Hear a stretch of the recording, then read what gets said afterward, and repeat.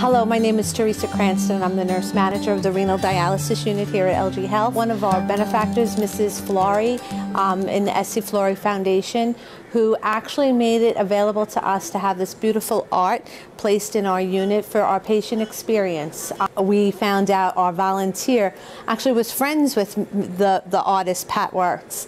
And so today we are going to actually have our benefactor and our artists come together to meet and actually see what our patients get to experience every day when they're here with us. Hi Pat, I'm Jay Booker from the Lancaster General Health Foundation. Good to see you. Victoria Nine, who is on my team, and Thelma Flory, who is the donor who made things possible. And you're a volunteer, and your friends, Pat. Pat used to live up the street from me. Our patients come in, they spend 4 to 6 hours, sometimes longer here in the unit.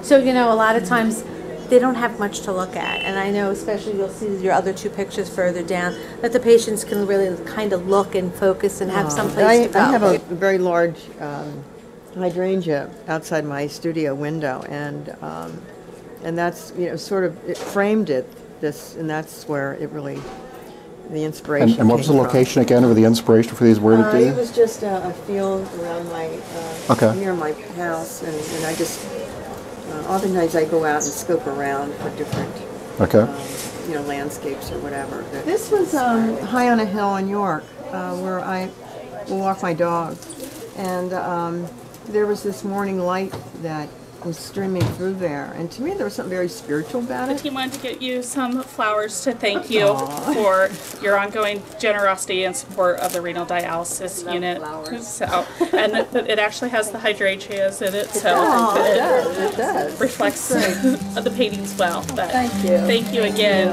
for everything that you do for us.